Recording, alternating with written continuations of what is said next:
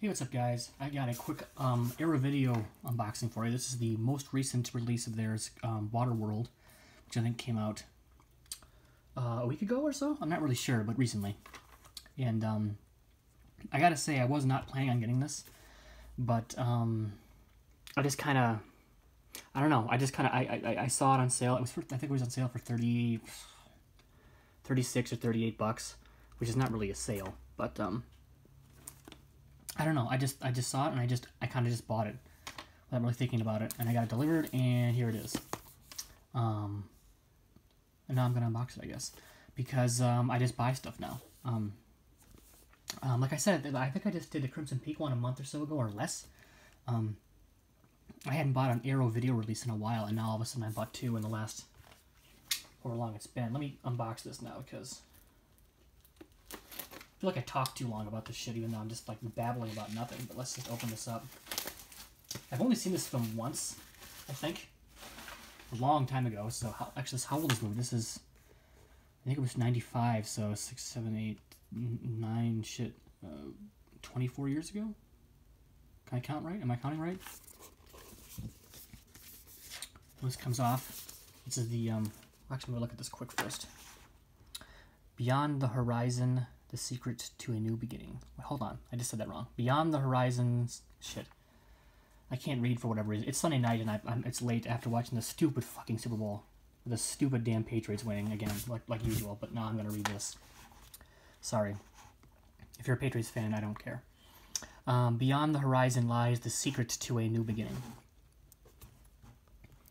The most expensive film ever made at the time of its release. I remember that, and that was a really talked about thing about this film, and it was released, and then it's kind of a meandering film. At least, like I said, I haven't seen it in a long time, so I'm gonna have to watch it again to find out. But I remember it being very, very long, at least in my mind. I was also, what, 12, 13 when I saw it? Maybe I was 14, I forget. It was a couple years after it was released. But I remember it being a long fucking movie, and I as a child, I remember thinking it was fucking boring, but, you know. Anyway. As I babble on about fucking nothing, most expensive film ever made at the time of its release, Waterworld has thrilled audiences through the years with its awe-inspiring action scenes, gargantuan maritime sets, and groundbreaking special effects. But that is one cool thing. A movie like this today would have so much CGI, and I think all the sets, all the sets in Waterworld are built, so there's not really any CGI at all, so no wonder it was so expensive, and all water sets and stuff, so it was just probably a bitch to film. Something like that wouldn't be done now. A definitive post-apocalyptic blockbuster, Waterworld stars Kevin Costner as the Mariner, a mutant trader adrift in a dystopian future where Earth is submerged underwater and humankind struggles to survive on boats and in ramshackle floating cities. The Mariner becomes embroiled with the Smokers, a gang of pirates who, led by villainous leader Deacon, Dennis Hopper, are seeking Enola, Tina Majorino, a girl with a map to the mythical realm of Dryland tattooed on her back. Why would she have a tattoo on her back? She's a child. I don't know. Famous for both its epic scale and controversy that swirled around its production, Waterworld is a key cult film of the 1990s and an essential entry into the subgenre of ecologically minded blockbusters. Presented here in an exclusive new restoration in 3 different cuts and with a wealth of extra material, this high watermark of high concept Hollywood can now be enjoyed as never before. It says 3-disc limited edition. Disc 1 is the theatrical cut. Disc 2 is the TV cut, which is called the limited edition exclusive. And disc 3 is the Ulysses cut, also limited edition. 3 cuts of the film newly restored from original film elements by Arrow Films. Original 5.1 DTS HD master audio and 2.0 stereo audio options. Optional English subtitles for the deaf and hard of hearing. 6 collector's postcards. Double-sided fold-out poster. Limited edition 60-page perfect bound book featuring new writing on the film by David J. Moore and Daniel Griffith and archival articles. Reversible sleeve featuring original and newly commissioned artwork by Paul Shipper. And the first disc, so the main one that everyone's seen, high definition Blu-ray 1080p presentation of the original theatrical cut, Maelstrom, The Odyssey of Waterworld, an all-new feature-length making-of documentary including extensive cast and crew interviews and behind-the-scenes footage. That sounds awesome. Dances with Waves, an original archival featurette capturing the film's production. Global Warnings, film critic Glenn Kenny explores the subgenre of ecologically themed end-of-the-world films. Production and promotional stills gallery, visual effects stills gallery, original trailers and TV spots. And then I think, yeah, the TV cut, it says high definition Blu-ray presentation of the extended US TV cut, which runs over 40 minutes longer than the theatrical cut. Damn, I don't think I've ever seen that. And the Ulysses cut, high definition Blu-ray presentation of the extended European Ulysses cut, which includes previously censored shots and dialogue. So definitely I've not seen that. And it has the runtimes here, so the theatrical cut is already at 135 fucking minutes. And the extended cut, or TV cut, is 176, and then the Ulysses is 2 minutes more. Just got some uncensored stuff in there. That's fucking crazy. That's like the length of, actually, how long? 178 minutes is 3 hours, isn't it? It's like, Lawrence of Arabia or something. Well, I think that's 4 hours, but anyway. Aspect ratio is 185, audio 5.1, and 2.0 for audio, color, language English, subtitles English, HSDH. And then, you know, the usual. Arrow, Universal, Blu-ray, region A. I think, are they region free actually, even though this is region A? No, that's not true, because they released this in UK too, so that probably is accurate. DC's also do with audio, video, 1080p, and not rated because of the extended cuts. I think otherwise it is rated PG-13 initially. Theatrical cut is anyway. And here's the barcode and stuff. I'll take this off of here. That's the just the back of it. Scene of some water and like a Chinese symbol, or I can't tell what that is.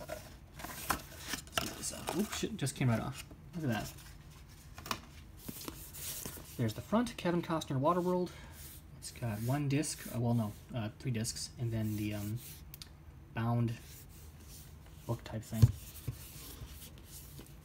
There's the spine. There's some, actually, hold on here. That's a little annoying. It's got some scuffage right there, but that's not that big a deal. I prefer it. I don't, this is the same material as like, I think my Thing and my, The Hills Have Eyes. I guess they're all kind of like this. Are they? Yeah, I guess they are. Never mind. I was going to go some with that, but I guess not. So the packaging looks fine. It's in sturdy conditioning. I just don't care for that so much, but that's not a big deal. There's the disc with that new artwork, so I'm going to switch that around when I get a chance. That's the same information on there. Look at that in a second. Here's the poster, and here's the book, or the articles and stuff. Excuse me. There's the articles and whatnot. So that's the new one, an older one, a couple old ones, and there's another new one here. Quest for Dryland inside. Oh yeah, I just said all this stuff. Waterworld computer game. Oh, did I say that already? Oh. I did not know there was a game. Water, water everywhere. Merchandising Waterworld. Oh shit. Kevin Costner, Dennis Hopper, Gene Triplehorn, Artie Kelly, Kim Coates. I recognize him. That's from Sons of Anarchy, I think. Other characters. Jack Black. Oh, that's right. Jack Black's in this. There's the crew. Directed by Kevin Reynolds. Excuse me. Written by Peter Rader and David Twohy. David Twohy, the guy who made the Chronicles of Riddick and those films. So, you know, take that wherever you want. And there's Gene Triplehorn. And there's that girl. Oh, yeah, it said in the back, it said the film that she was in before was Napoleon Dynamite. Now I recognize her in that film. But yeah, I don't know if I want to go through all this, but there's a lot of information here. Cool. Oh, shit. Remember Dennis Hopper was very cheesy in this, if I recall correctly, but like I said, it's been a while. Remember he pees inside into like some contraption and drinks of the water. I remember thinking that was fucking funny. Taking the plunge on Waterworld. What's this? Is this about a ship? We're watching this now.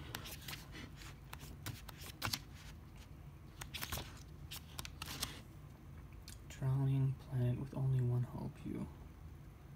Oh, is this the game? Oh, I do not recall that. Merchandising. Yeah, it cost a lot of money. It cost like $150 million, I think, in 1995, which was a lot of fucking money. And then the usual restoration, production credits, special thanks. And then there's him with that stupid eye thing. Cool. And here's the poster. So it's got the original artwork and then the new artwork here. There's the original theatrical artwork, which you can't really get on the screen here, but you know. And then the new artwork. I actually have a lot of these posters that I just kind of leave with the case, but I kind of like the new art.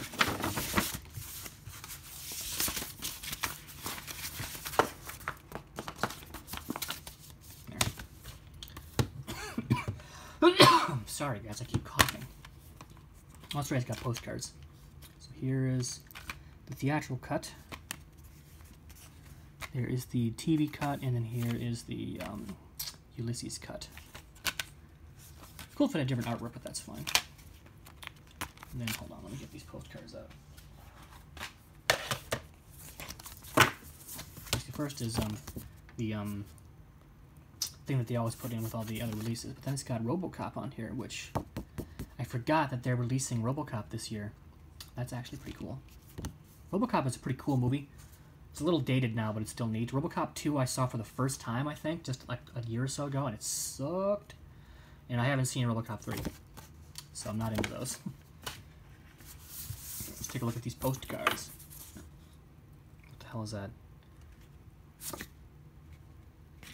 Oh, it's the same on each back. Waterworld. He's on some zipline thing. He's yelling and screaming. He's in a cage. Kevin Costner, man. This is, I think, when he's trying to barter. I think.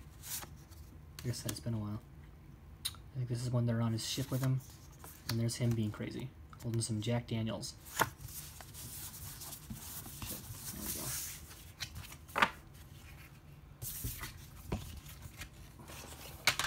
I guess that's it. Let me return this art book around. Not art book, this artwork around. Oh, okay. I thought it'd be the same art as the poster, but I guess it's... I don't recognize this. This is like poster art. I don't recall if that's actually old art, but still cool, I guess.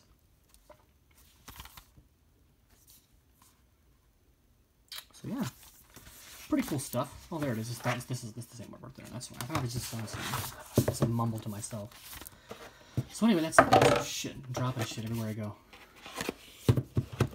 This is, like I said, it's not on sale or anything, so I paid almost 40 bucks for this.